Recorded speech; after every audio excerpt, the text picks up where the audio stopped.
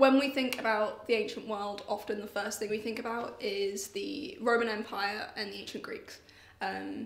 Those are the civilizations that we're most likely to have come across in everyday culture, in school, in things like Percy Jackson. And those are the two civilizations that speak Latin and ancient Greek. However, languages in the ancient world is much more nuanced than that, and it's not just these two languages. Even within ancient Greek, you end up having lots of variation as well. Yeah, so we have a lot of evidence for different languages and how they were used. So obviously we have, like our textual traditions, so things like the Greek and Latin, like texts that we read, so Greek tragedy, things like that. But we also have, really importantly, inscriptions, which are a really important source for learning about language, because we find them in the places, like in different areas and different geographical locations. That means that we can connect that type of language to those places. And what's really interesting about these inscriptions is that they can sometimes contain more than one language, and that can tell us a lot about what languages were being used and which languages were more important in certain places. It's actually quite common in the Roman world for elite Roman men to know both Latin and Greek.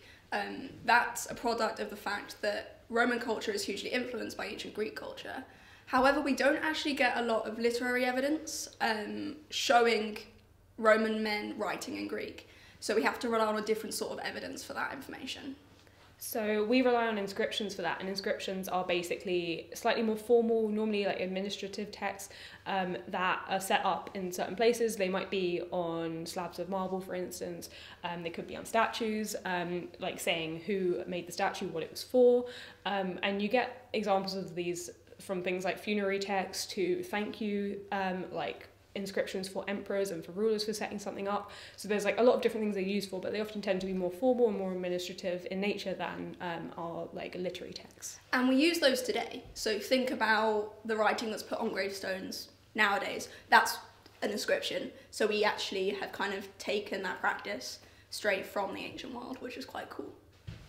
But inscriptions are also really interesting because they tell us about a slightly different linguistic trope that occurs in the Roman period, because the Roman Empire was massive, and at its height it actually spanned 3 continents, and in order to become that large they had to conquer and subjugate loads of different people, and one of the ways in which they tried to kind of unify their control over that larger distance was to impose Latin on subjugated peoples.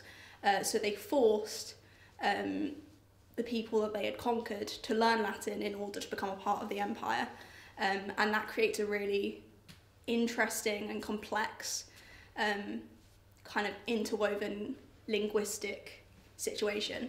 And one of the ways we can tell this is through bilingual inscriptions with Latin and other languages. So an example of this is an inscription we have from Leptis Magna, which is on the coast of North Africa in Tunisia, which was originally a Carthaginian town, who were a people who lived in Africa, and they spoke a language called Punic. And so when they were conquered, the Romans imposed Latin onto them, and so we end up having some examples of bilingual inscriptions with Latin and Punic on them.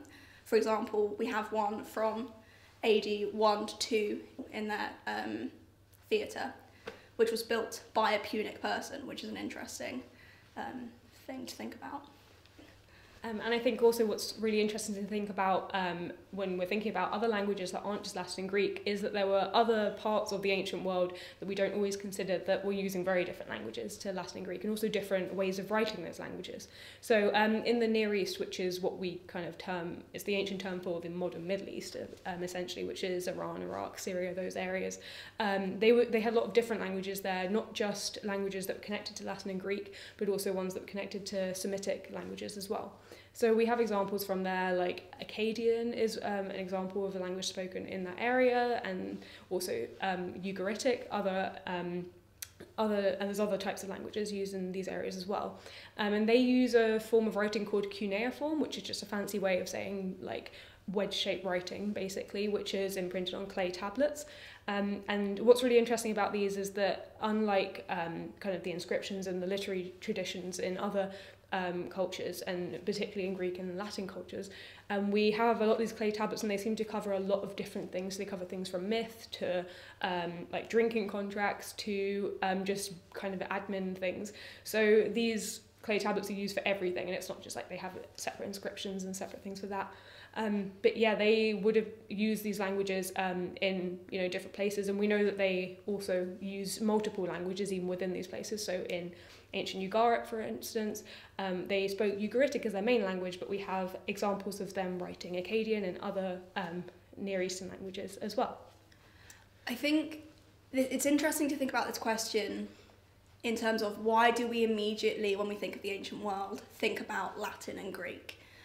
What is it about our culture that makes us have these as the default when there are so many other languages from the ancient world that are actually like far older than ancient Greek that we just don't really consider, and probably like I haven't heard of a lot of them. Yeah, so things like Akkadian go back like centuries. That was used from about 2500 BC. Ugaritic again, 14th to 12th century BC. So really, really old languages writing things way before the Greeks and the Romans did.